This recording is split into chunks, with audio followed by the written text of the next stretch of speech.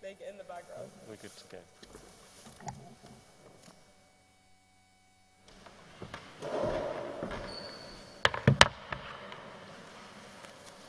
Well, good afternoon, everybody. My name is Professor Philip Lumley. I'm the Deputy Head of College of Medical and Dental Sciences.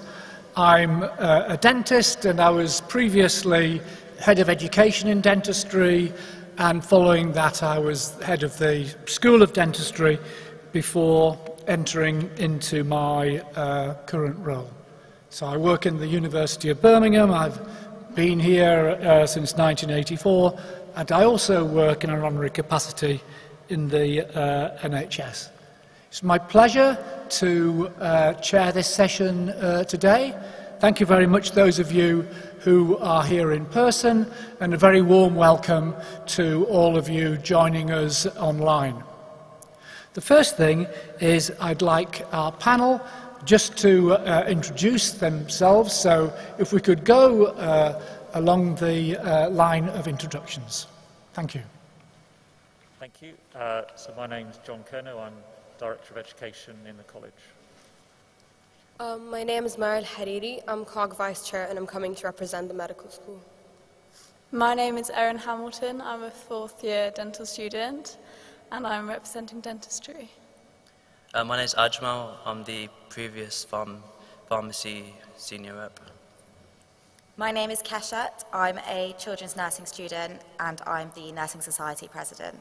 My name is Laura. I'm a third year biomedical scientist and I was last year's student representative. Thank you very much, and a particularly warm welcome to all our student representatives for coming and helping John and I with this introduction. John, could I ask you to come up and give your presentation, please?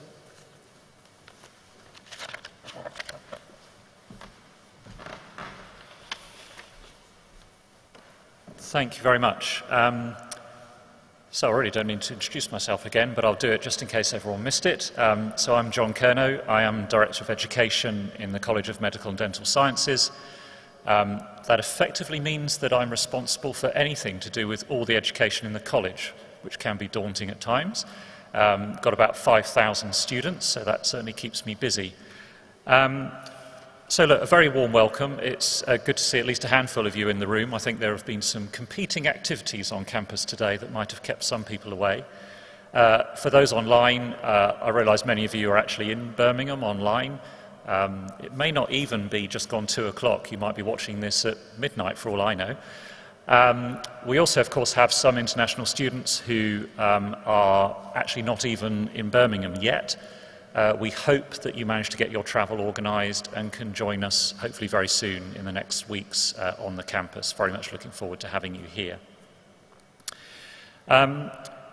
So I think the first thing to say is well done. Your education obviously over the last 18 months has probably been horrendous, and I think you've all done incredibly well to get through it, to get the A-level grades that you have achieved. And we're absolutely thrilled to have you here. It's a privilege for us to carry on your education whilst you're with us at university. And I would say it's an absolute delight to see students on campus. It's been too quiet for too long. It's a bit of a shock to the system, I must say, going from almost nobody to a full campus, but it really is fabulous. Hopefully you're also feeling exactly the same. Having really not seen that many people for that long, you're now immersed in this huge hot pot of students and staff, and I hope you very much enjoy that whilst you're here. So the College of Medical and Dental Sciences, I mean, you're each coming in for a slightly different degree programme, but hopefully you're aware that, you know, our mission really is about the future of health and medicine. We have very innovative education, exceptional research that you'll be exposed to during your time here.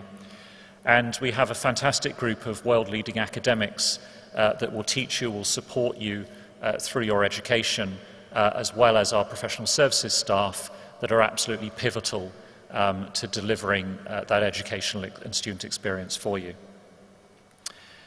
Now, I could talk about academia a lot, but I don't want to bore you with that.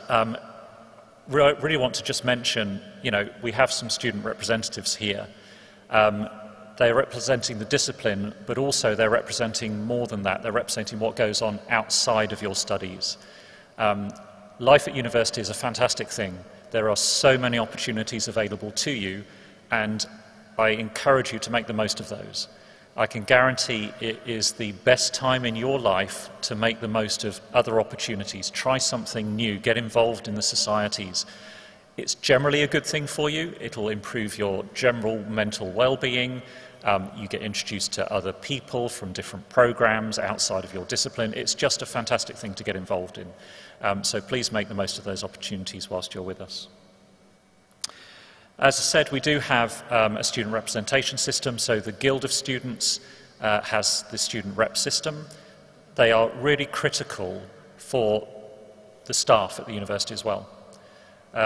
We need to understand your student experience, what's working really well for you, what's not working very well for you, what you feel maybe should be changed.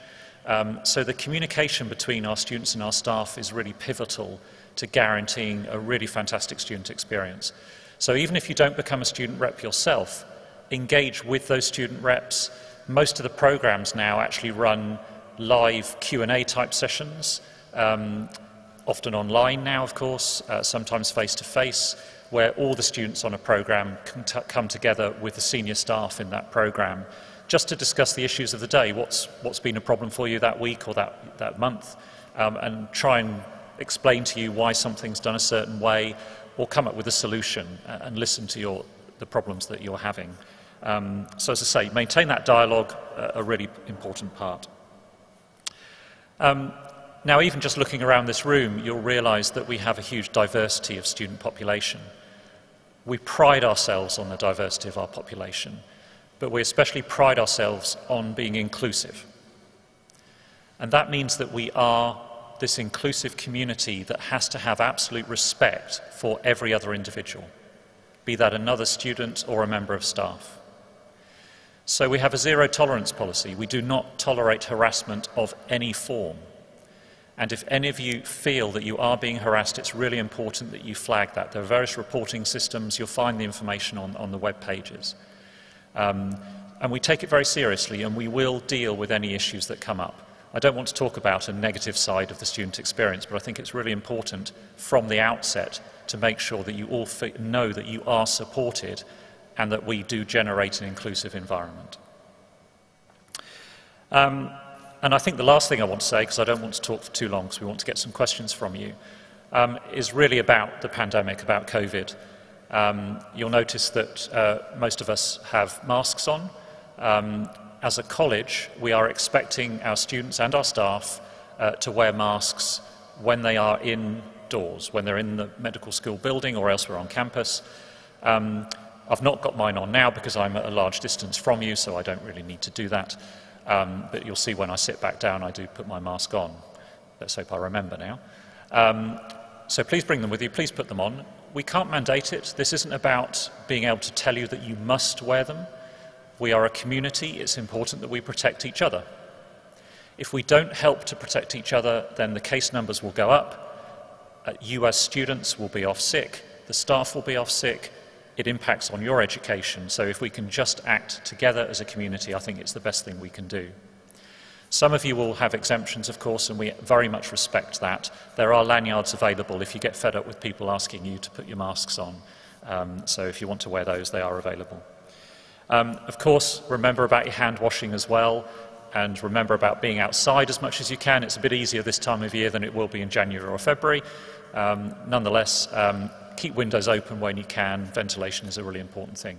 So all of that guidance that's available, please do go through the web pages. There are loads of FAQs on there, so please have a look at those. So really that's all I wanted to say. Again, just a huge welcome to all of you. We're so thrilled to have everybody back. And I will hand back to Phil as we go through to some of the Q&A. So thank you.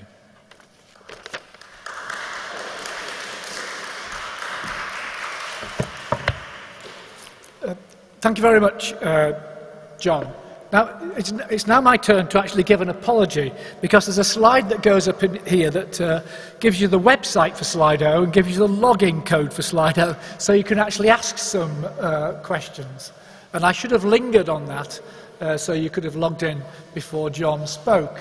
So there it is.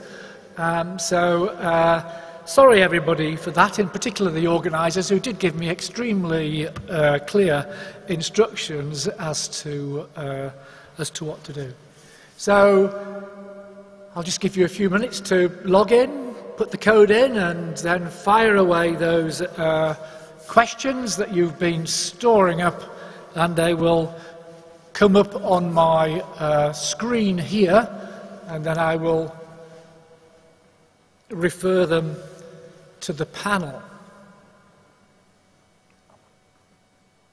I'd like to echo what John said about university and the best years of your life. I had a fabulous time at university. I worked hard, I played hard. I've still got a lot of friends that I met at university. And again, if I didn't like the university environment, I wouldn't have stayed in it for so long. We have questions now. Thank you very much. What's something you think all students should know before starting the medicine course? So as a medical student, there's a bunch of things that I really would have wanted to know before starting. I think I might have missed this in the introduction, but I'm a third-year medical student. Something I really wanted to address is a bunch of myths that people associate with med school. One of them being is that you will have no social life. I feel like as a medical student, it's very important to look out for yourself mentally, socially, and academically. Yes, granted, the course might be intense at some points, but there's always chances to do things outside your course, chances to promote your CV, chances to make friends and reach out and network. So if you go in with the mentality that, granted, my course might be hard at times, and sometimes I need to focus on my studies, but I will have time to do things alongside it, you will go a lot further. Also, there's a mentality that did take me quite a while to adapt, and I would advise people to adapt as soon as possible, which is, if something is meant to be, it will be. So, medicine might be competitive for some, but there's a lot of opportunities to go around, and it's okay if you don't get something that you go for. It's really important to put yourself out there, because putting yourself out there, even if there's a minimal chance of it happening, it puts that chance into place. Whereas if you haven't even gone for it, it's a 0 chance. The likelihood of it happening is not even there. So I would say take the chances you can take and just trust the process. If it's meant to be, it will happen. And last but not least, the main advice that I wish I was given as a medical student would be time organization, time management. Make sure you put everything you can do during the day, during that. And something that I learned and I would recommend for students to do is put what you need to do that day and then add points. If I'm done with what I need to do today, then I will do these. You will be much more satisfied knowing you've met your brief points and set realistic expectations. If you can tick off more of the extras, you'd be happier. But at the same time, if you couldn't, you know you've met what you needed to do for the day. And yeah, these are my advice, or what I wish I would have known so far. Thank you. Okay, thank you very much. How much of the teaching do you expect to be done in person? Thank you, John. I guess I ought to pick up on that one. So let me be very clear. These are campus-based courses. Unless we have anybody who's studying a distance learning course who's listening online, which I doubt, but in case you are there. So we run campus-based courses. We are back on campus. Your teaching is back on campus. Now, that doesn't mean that there's not some online material available to you. So when you log onto your Canvas page, you may not have gone as far as that yet, that's your virtual learning environment, you will find online material. Some of that will be recordings of lectures or probably parts of lectures, little videos, that is available to you to study in a flexible manner. But your sessions will be on campus, your lectures, your tutorials, your labs, your skills sessions, back on campus. That doesn't mean that occasionally you won't have an online teaching session. So please look out for those in your schedule. for various reasons, mainly to do with occasionally a member of staff maybe self-isolating, for example, and we'd much prefer them to still deliver that teaching session if nobody else is available than to cancel it. So just keep an eye out on your timetable, look at it fairly frequently because it may have some changes in it. And for a few other reasons, perhaps there might be the odd session online, but I am pleased to say that we are back on campus. Thank you very much, John. In terms of career guidance, John, will this be provided post-course? I've just been asked to take my mask off to make it easier, I think, for people to hear, but I'm facing that way, so I think we're okay. Yeah, is 1 year long enough for a master's course? Well, it is. Otherwise, we wouldn't do them that way, of course. No, look, it's a fair question. I think you'll be surprised as a master's student just how much depth we go into in the course of a single year. They are quite intense courses. It's worth you knowing that from the beginning. So do keep up at the very start or you might get left behind. There's 2 full semesters of taught elements, and then you go into your dissertation project. And it's really when you get into that dissertation project that you begin to embed yourself in the depth of that subject. And remember, the university you're at here is a very research-intense university. So you're being taught by the experts that understand this knowledge at that depth, and you yourself will be a part of that research when you're doing your dissertation project. So I think for those reasons we feel that 1 year full-time is sufficient. I know that differs from other countries, but it's certainly the way that we teach it here. Thank you. I think it's another one for you, John. How will the increased number of students taken on this year affect the learning experience? Yeah, very pertinent question. So I'm sure most of you are aware that we have had an increase in student numbers coming into the first year. For medicine, we have about an extra 50 students, pharmacy, I think an extra 40 or so, nursing about another 120, 140. We've planned very well for this. We were aware it was likely to happen, so there was some planning that went on before we knew the numbers. It should have a minimal impact on your teaching. We've employed additional staff. We've got additional teaching spaces that we've converted. So some of the cafes, for example, for staff are now teaching spaces. Some of the research rooms are now teaching spaces. We've got more personal tutors. We're organising all the additional placements, of course, which has probably been the biggest challenge.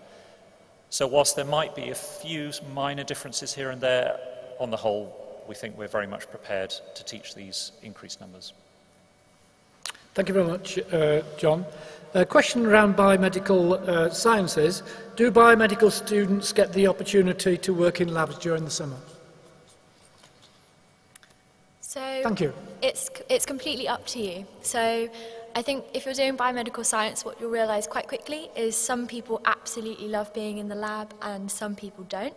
And you might change your mind, so don't put too much pressure on yourself to decide. But if you do enjoy it and you do want some more experience in the lab, then there are various summer opportunities.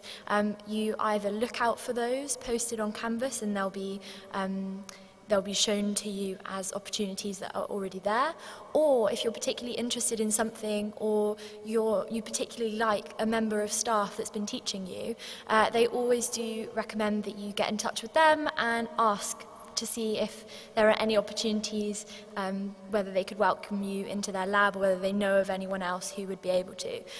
So it's really very flexible and there are loads of opportunities, so you just have to keep an eye out closer to the time. And also loads of external summer opportunities as well in first and second year. So it's all about doing as much research individually and also just reaching out to people to ask for their help as well. Thank you very much. Very practical question here. Can you have a part-time job as a medic? As a medic, personally, I did not have a part-time job in first year, just so I can see how things run and to see how I can manage it. First year, content-wise, is considered easier than the years after it. So I would see just judge the scope of your timetable if you're able to handle that. If you're able to handle that, I would say you can do a part-time job. I worked on campus from September as a Welcome Week assistant and then as a campus marshal all the way till June. And this could be different because I worked on campus, but I would definitely recommend looking out for work on campus via WorkLink. A lot of them are available and are very flexible. They would accommodate your schedule and they ask you to indicate your availability. So in scenarios like that, I think it differs from one person to another. I personally was able to handle it. It also does depend on the job and how intense it is. I would say have a look at WorkLink if you're interested in applying within university. See if it works out. They're very flexible, they're very understanding. If it works out, you can either take on more shifts or stick to the hours you've chosen. If it doesn't work out, you can decrease it, or you can either find another job or just focus on your studies. But I'd say it's definitely feasible. However, it does depend on one person to another, and it does depend on the job you're undertaking and where it is. Thank you. Thank you very much. What advice would you give to local students that commute that may not have the typical university/campus experience? Are any of you commuter students? So, Yes, I'm a commuting student. I think just planning your time and making sure you're getting your studies in, but also being able to go to societies. Most societies do run at around 6 o'clock, so you will have time after university to go to them. But I would recommend planning your days out and make sure you know what you're doing and what you need to do for that week. thank you. When do dental students first get placements? So, thanks for the question. In first year, we had the opportunity to observe mainly 4th and 5th years. And then in second year, you can actually assist those students in dental nursing. And they are trying to get you patients for the July in second year. That didn't happen for my cohort, but that's something they're really striving for. And then in third year, you start. We started patients in September, and have since then. Okay, thank you very much. Could you comment on the medical placements? Oh, yeah. So in terms of medical placements, you get different types of placements. So you get GP placements, and then you get placements within trusts or hospitals. As a first or second year, assuming a first year's asked that question, for first year you get placement every other week. It could have changed now due to COVID, but when I was a medical student, it's every other week. What I've heard from students is that it is going to be every other week. However, going into placement is going to be in smaller groups, so you won't get to go in as much. However, you will still get the opportunity. If you're in a GP placement, the main thing you do would be history taking, brief examination, and communicating with patients, because this is where you want to solidify your communication with patients. Third year onwards is your clinical years, and this is where you're on placement for most days of the week.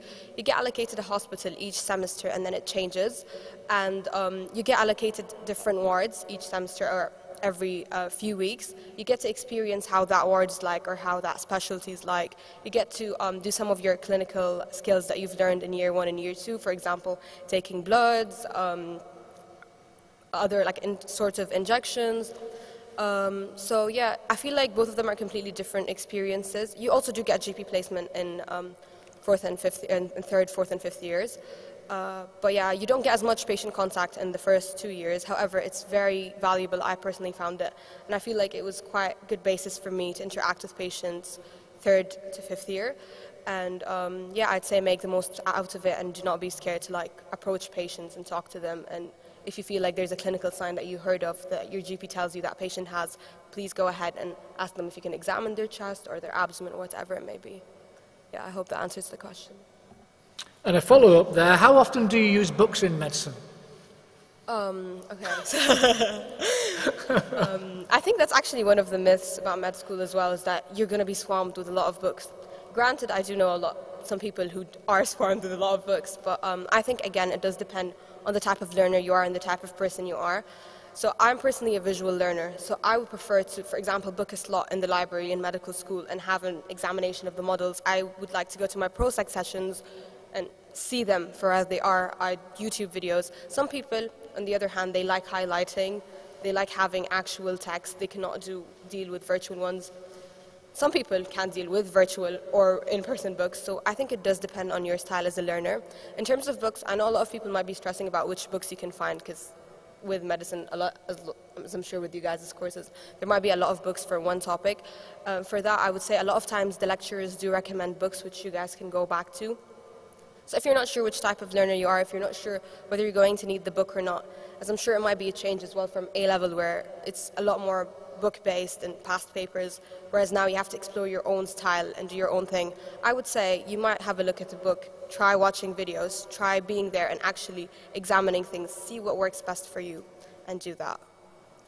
Perhaps I could, thanks for that, I'd just add something that we have, of course, electronic resources available now as well. So there's one in particular called Clinical Key that should be signposted for all of our programs, actually, where there are thousands of textbooks available electronically, and it's your own personal login. So you can go in and you can even highlight sections within the textbook, and then when you go back into it, you can find those highlights. So there's a lot available to you so that you don't have to purchase all of those textbooks. But obviously some students do prefer to have those paper copies in front of them. Yeah. So do make the most of some of those. And if you're doing anatomy, there's Complete Anatomy, which is a fantastic digital learning platform for anatomy that we use in the teaching. Which is wonderful. You get all these 3D rotation constructions and stripping layers off and all sorts of things, and it's fabulous to work with, so do make the most of those digital tools. I'd say just to add on to that, with Clinical Key you can also download it on your iPhone or your iPad, and then you can download this thing which is the shelf, and you have your book on it. So as mentioned, you can go back and see your highlights and where you stopped. With Complete Anatomy as well, you can download it on your phone, and it will be a different way of exploring your styles of learning. If you're a visual learner, you can do that as well. You rotate the models and whatnot, and you can press find text about it, and they also do recommended textbooks on there as well. We have a follow-up question on Clinical Key. Is that just for medical students, or is it for other groups of students, including biomedical students? It's actually available to all students, so they should let me know if that doesn't work, but my understanding is that they can all log in, so do flag that if it's a problem. Well, thank you very much for confirming that, John, and everybody knows who to contact if there's an issue. Yeah. We've got a question now around study or placements abroad and how students may go about organising that. Yeah, so it depends on the programme, and it's something that we're looking to increase as a university anyway for all of our students. My recommendation, it's not necessarily something you would consider in your first year, but during the year do start to find out from your programme team the availability of those study abroad opportunities.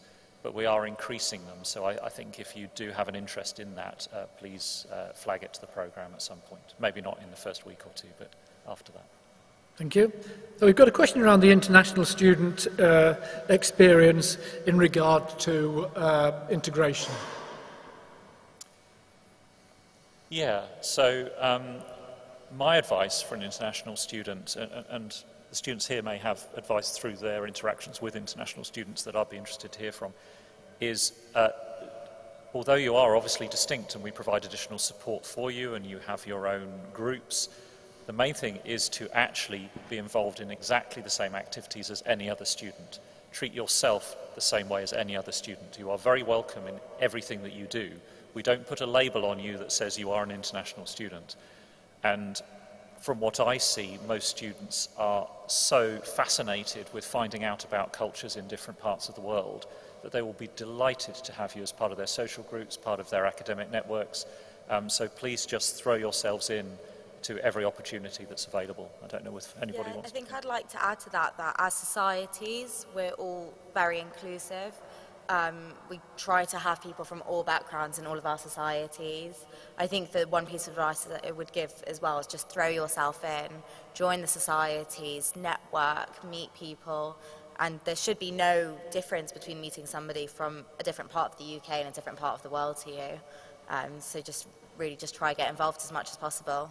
Yeah, if I can add to that, because I'm an international student myself, being surrounded by international students, a lot of them are scared to come up because they're international, but as John's mentioned previously, no one puts that label of an international student on you, so do not put it on yourself. The only thing I would get asked as an international student is, where's your accent from? but that's pretty much it. Being the international rep as well, for MedSoc, I can guarantee there's a lot of events that happen to make sure to integrate international students. Try to show up to these events, try to show up to normal societies, because as mentioned, they're quite inclusive. And if you feel like you need help at any point, please feel free to reach out. It's okay to be lost at times, especially when you're in a completely different environment, surrounded by completely different people. But remember that even though you might be from a different country, a lot of people are from a different city as well and from different places. And they might be as lost or as unfamiliar as you are, and that is absolutely fine. Where is your accent from? So I'm ethnically Egyptian. I live in the UAE, but I think it's American because I'm in an international school. Bit of a story there. We've got a couple of postgrad questions here which I'll link together. One is, are master's students allowed to work in the Birmingham Clinical Trials Unit? And then specifically regarding to the MPH course, do students get to do internships with some international organisations during or after the programme? So on the first of those, whether they're allowed to work in the trials unit is a slightly complex one because it depends on your student and whether you're on visa, etc., and even for student numbers of hours. Whether the opportunities are there, I'm afraid I really don't know the answer to that, and you will actually have to talk to the programme that you're in. I don't know which programme. They might be on the Masters in Clinical Trials, or they might be in the Masters in Public Health. So I would direct that type of very specific question through to the programme team. And equally for the Masters in Public Health students, again, I'm afraid I don't have that level of knowledge, at least I don't retain it in my head. So please ask them if there are those opportunities, and then hopefully they'll be able to tell you. Thank you, John. We have a dental question here. Will there be opportunities for those studying dental hygiene and therapy if they wish to go on and study dentistry to undertake a shorter course? Currently, there's the dentistry BDS is 5 years, and they don't do a shorter course. So you would have to do your 3 years dental hygiene and therapy and then go on to do 5 years of BDS. Thank you. Yep, thank you. There is a report that's just come out, being updated this week, called Advancing Dentistry, where such options are being discussed. So that is something that may change in the future, whether it changes in Birmingham or different parts of the country. I'm sure there'll be a mixed market there. But in terms of the question, certainly that is something that's being discussed nationally. Here's a question that came up the last time that I chaired one of these sessions, and we all know that in examining subjects that it's actually a sample of the material that is delivered. But the question is, how do you know how much to learn is enough for the medicine course? Because the content would be overwhelming or impossible to learn all. Should I take that one? If you feel you're able to. Okay, so speaking from experience, I feel like with medicine there is a lot of details that are there, but a lot of them are examples to solidify your knowledge or to help you understand something. And I'd say at the beginning, yes, it is difficult to prioritize what you need to learn, and that is absolutely fine, granted that you've just started a new course, a completely different thing. But I feel like there are certain things that lecturers would stress out that make sense, and there are certain things that have been repeated more than once that it's a clear sign that, okay, this sounds like it's quite relevant to know. Also, if you think about it for more than just exams, when you're reading something, think of it, will I need to know this when I'm treating my patient? Will I need to know this when I'm in clinics? And this will often be a really good indicator. It might sound a bit weird or not exactly the best answer you were looking for, but trust me, that's what I felt when I first got this answer. But once you actually get on the course and you start getting into the more clinical aspect of things, you realize that there's certain things that are just given for example, certain things are given for just details, just for you to know how the procedure goes. What you need to know as a doctor is what you get examined about, hopefully.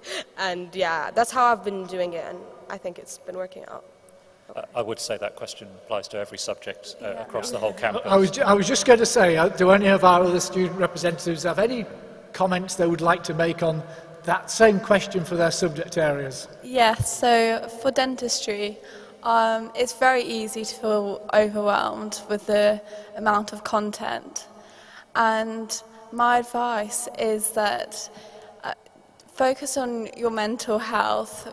Really, as busy as you do get on this course, you also need to have something that is a stress reliever, and that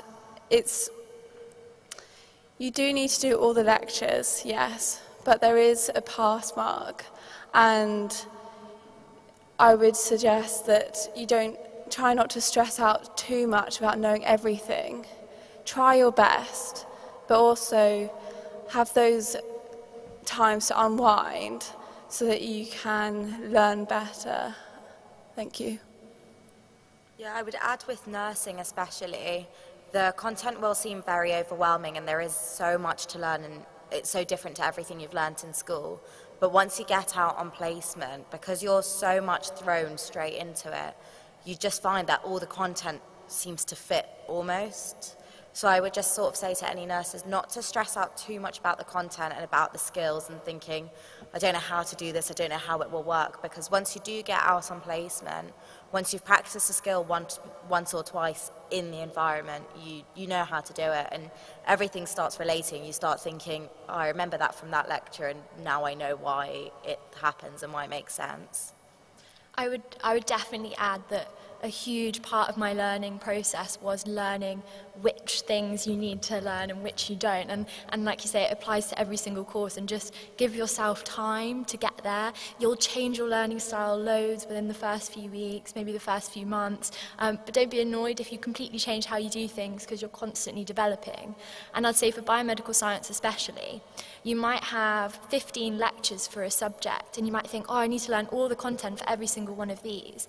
But you'll start to find that actually 4 of them are around a very similar subject. So if you leave it until after you've done those 4 lectures, actually you can group them together and just make some really key sort of conclusions from them as a whole, rather than trying to learn each lecture individually. So by the time you get to the end of your first year, you'll have seen yourself develop massively as a learner, so just give yourself a chance. Thank you. Pharmacy, anything to add, or you happy it's all been covered?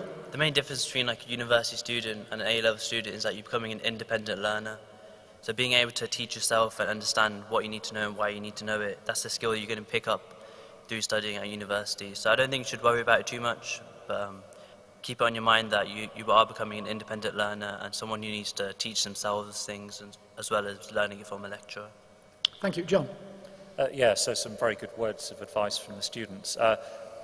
On each of your modules, so each year of your programme is divided into different modules, you will find the key learning outcomes listed on the module pages. And as been mentioned, the lecturers will do their best to emphasise the key points as they're going along. So it's always worth just referring back to those every so often so you don't get too carried away. But obviously there is no end to learning. It's one of the fascinations of academia, of course. So there's no right and wrong answer to that. Many of our courses, of course, are competency-based as well. So because you're learning skills alongside it, in fact all of them are to one degree or another, so it's important that you have enough knowledge to be able to apply that in context so that when you do the competency exams you can demonstrate that level of competence that's required. So it's how it's all integrated together, has been mentioned, that I think is really important. Thank you, John. I've got a couple of questions here around societies. I'll just put them both together. Are MedSoc societies for all medical and dental related courses? And the second one is there specifically a Biomed society, or do we join the Biosoc or MedSoc? Maybe just a comment from each of our student representatives on their societies. So I'll just start to cover the Biomed one. So Biomed Society is a MedSoc society. So as biomedical science is one of the college of the medical school, part of the college, then you are very welcome to join MedSoc and join any of those societies. And also, as a biomedical science student, you are also automatically a part of the BioMedSoc. So it's all sort of integrated. They're all great opportunities, all of the societies. And then, of course, you can join normal university societies anyway. So whatever takes your fancy, just go for it. Yeah, I think just to add to that, as I sit on MedSoc, it's really important to realize that they are very well integrated, and we do have like a biomed rep on MedSoc as well. The societies are also not just academic based, and I think that's something that a lot of people need to realize. Like we have Tutti Frutti, I think it's called, that's a choir. We have Birmingham Leadership Society, and that is leadership in general, getting involved in research, CV. So I think, yeah, MedSoc's pretty much inclusive of the College of Medical and Dental Sciences, including all the reps and all the respective courses. Thank you. I think with the Nursing Society, it's slightly different to the Biomedical Society from the sounds of things. So as a nursing student, you still have to sign up for the society. So that's on the Guild website, the same as you'd sign up for any society. But again, we are under the MedSoc. So the MedSoc is sort of the umbrella society. They look after all of the societies within that. And then within the MedSoc, there are countless societies. There's sports, as we said, there's choir, there's the BioMedSoc, the Pharmacy Soc, there's so much. So definitely try to get involved with as much as possible. I think it can be quite daunting doing these kind of courses thinking you don't have time for that, but there definitely is time, and the good thing about being a MedSoc society is everyone's understanding, everybody knows, so everything's accounted for. You can take days off for placement. I think most of the societies run later because our lectures run later. So I definitely would recommend signing up to as many as possible. And as we said, we all have our own societies within the MedSoc. Yeah, I think if I can just add to that very briefly, this is one of the main reasons we have a MedSoc, which is now under the Guild. It's because MedSoc, it has a lot of the societies that are also on campus. So we have MedSoc football, MedSoc rugby.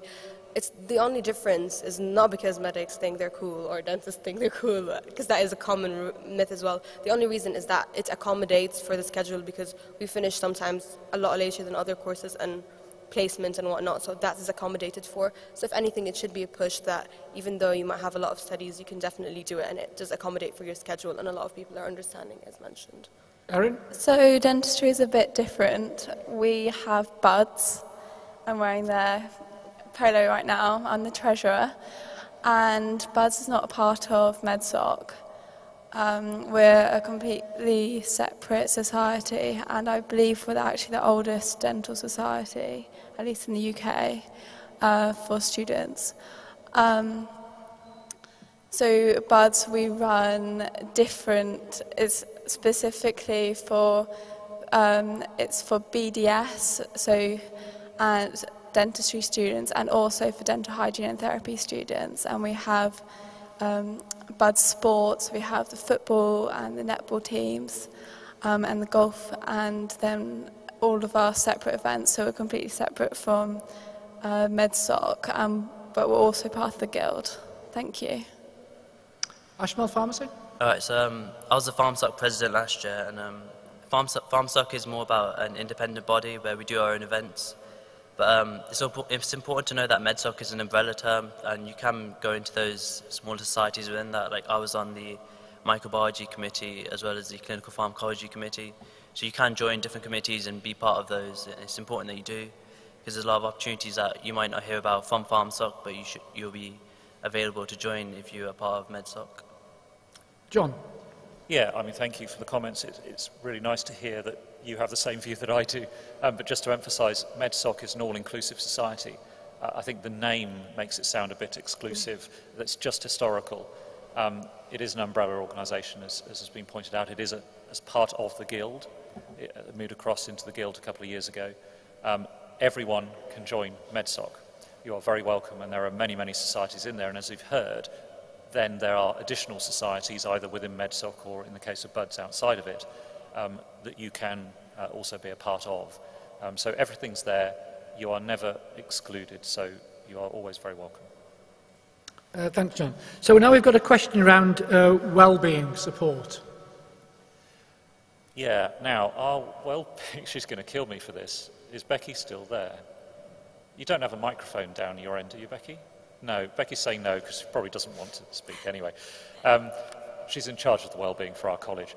So we have a number of wellbeing officers in the college who will respond to the requests coming through to them. I'll ask the students to comment in a moment because some of them may have had dealings with the service. We have increased the number of wellbeing officers. We have increased the provision of wellbeing for our students over the last few years. There's also now a 24/7 helpline whose name escapes me at this point in time.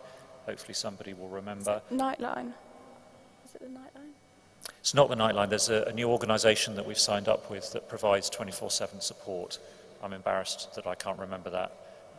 Hopefully... Is it UOB Pause? No. Becky hopefully will know and she'll actually type a question in. It's part of You Be Heard, is it? Thank you, Becky. So You Be Heard. I knew I wouldn't remember everything today. So yeah, that provision is there, that support is there, and you must reach out if you're struggling and do it early on. They will triage you appropriately. Of course, different people require different levels of support at different times during their degree programme, and we do recognise that, and it's really important. You all have personal academic tutors. They are there to support you primarily academically. That doesn't mean that they won't ask you how you are and how it's all going, but they are not professionals in wellbeing. They will refer you through to the wellbeing team if you haven't already referred yourself. So we do try and keep the two slightly separate, but acknowledging that, of course, they will talk to each other. So I don't know if any of you want to comment on anything. Yeah, I think what's quite important to add is to not be afraid to ask for help. We're all doing very challenging courses. We're all doing courses where you go on placement, you see things, you do things. It's a big jump, and there's all these people in place. There are all these provisional things that it's really not an embarrassing thing to reach out, and if it was, we wouldn't have these things in place. So really, really, the wellbeing team for the med school are phenomenal, and they are worth to speak to. And as John mentioned, there are other people, if you don't feel comfortable, your personal tutors, they'll signpost you. Your fellow students will be able to signpost you to people who they've known of. So don't be afraid to ask for help, and really do reach out and use these services that are available for you. Yeah, for dentistry, we've got a wellbeing officer, I believe it's Erica, and she's lovely. And we also have in BUDS, we have a wellbeing rep, wellbeing and inclusivity. So there's always someone you can talk to. There's also university offers counselling, which can be really helpful. And I think just if you talk to people, you'll find that lots of people are having some difficulties, and they're maybe not saying it to everyone like they're friends with, but if you actually talk to them about these things, lots of people are getting this support. So really, if you need it, just reach out to your wellbeing officer. It really does help. Yeah, sorry, if I just may add to that, as well in medical school, besides having very helpful staff and wellbeing officers, we also have in curriculum and wellbeing committee, we have a wellbeing rep who is a student, and she has other wellbeing reps under her.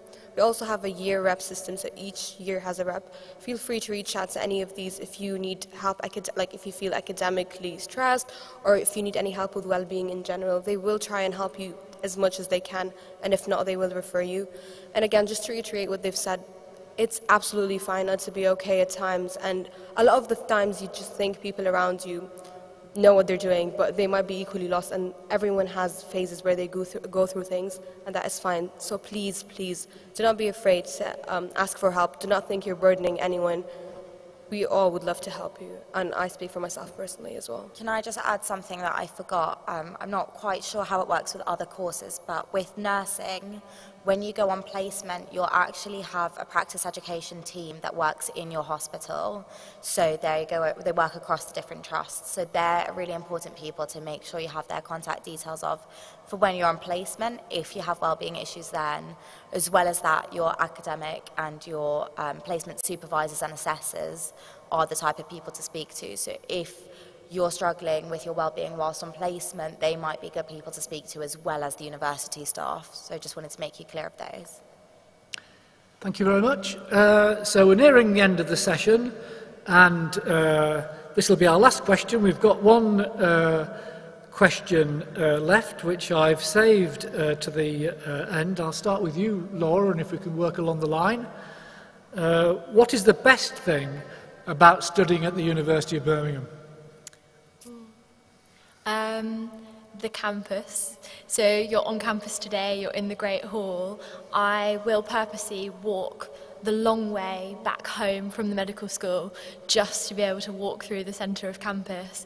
And like John mentioned earlier, just seeing students everywhere at the moment makes it all better. It's even greater with everyone around. So make sure you go and explore all the different buildings. You're welcome into pretty much all of the buildings. So go and have a look around and find your favourite place to study, and study in lots of different places and go to all the cafes and just enjoy and make the most of your time here. I 100% echo what Laura said. I'm a second year, so I've not even seen that much of campus, having only started last year during COVID, and this past week being able to see it has been just so lovely. I also think one of the best things about UAB is the community. I think that we've seen a few of your faces today, and I know that I'll be happy to walk around and just give you a little smile and a nod because we've met, and I think most people on campus are like that. It's a university that really echoes community and looking out for each other and well-being, and I think that as students we all follow in the footsteps of that ethos, and there's just such a nice sort of community, especially in the med school as well. So if you ever do get lost or are struggling, give any one of us a shout, and or anyone around you, and anyone will be happy to help. For me, it's probably the diversity of the amount of different people you can meet and come across. Going to different societies, it was fascinating. Especially coming from Birmingham, I don't really meet too many people before university, so being able to meet international students and talking to them and understanding who they are, that was probably the most fascinating thing that I came across. I really like Birmingham's facilities as well as the campus. There's so many new buildings. Every time I walk around campus, there's something I haven't seen before. And it's also worth mentioning that the dental hospital, I believe it's the newest dental hospital, and it's state-of-the-art. We were one of the few dental schools that were able to get up and running, and we all owe it to the amazing facilities, and the staff did such a good job at just getting us up and running again. So yeah, the facilities are amazing. Thank you. Okay, and obviously I agree with all of these, and whenever you guys are speaking, I'm like, okay, I have to put something different in now. So I feel, I would say I really like the balance and how they've made it very possible for you to be socially active, and how they've allowed me to grow as a person. Coming into university as a 17-year-old, as an international student, was not as easy as you might imagine. And I feel they've hosted a lot of events on campus, going to explore the different sites on campus, seeing how inclusive they are, seeing the diversity, and seeing the incredible opportunities you have to meet that many people, seeing the facilities on campus, and how you feel much more tempted to go in rather than just stay in, is all factors that put into it. I just think there is a lot that you can do if you go out of your way and put yourself out there. There's a lot of events happening, just seeing freshers, and like you said, it's quite heartwarming to see people coming back to campus, see all these events, all the different cultures, or the people from the different backgrounds. It's quite an opportunity to get integrated and make friends, not just within your course but outside it, to grow as a person, to try new things, and yeah, just explore. I think one really important thing to add as well is that being at university in Birmingham, and obviously all being medical subjects, we are really privileged with also the hospitals and the trusts that we have around us. That obviously is quite academic and not as fun as the community, but it is a really great thing about going to this uni, having placements in the Queen Elizabeth Hospital, the Birmingham Women and Children's, the dentistry hospitals that we have around here. Those are things that really make the experience, as well as the community and the campus itself. I've got something else to add. Thinking about as a fresher, there were so many events held at the Vale, And I'd say just really get involved with them, because I miss those events. So really get involved, because those events are so good. I think, sorry, just one last thing to add. So sorry to keep you. There's also a lot of support around CV advice, going out for electives and stuff like that. And I feel try and find out as much resources as you can, reach out. There's a lot of things that are available that people might not be necessarily aware of or are scared to reach out for. So again, I feel like, to echo what a lot of us have been saying, it's all a matter of putting yourself out there and not being scared. Granted, it might be a bit scary at the start, but that's absolutely fine. Just put yourself out there and try new things. It's your chance to start from scratch. You're in a new environment with new people. Thank you. Am I allowed to say anything? You're not allowed to speak just yet. Now, one of the things that I know that's one of the best things for studying at the University of Birmingham is that you have Professor Curnow as your ultimate advocate on student matters. I regularly witness that on college executive and at college board firsthand. He really does a fabulous job of representing you. And having said that, John, last word to you. Thank you very much. Very kind of you. I didn't pay him to say that, by the way. Well, I am biased, and I would say it's our staff, of course. But our staff are only wonderful because of the wonderful students that we have here. Things I would point out, though, is the hidden gems that maybe even our existing students haven't been to yet.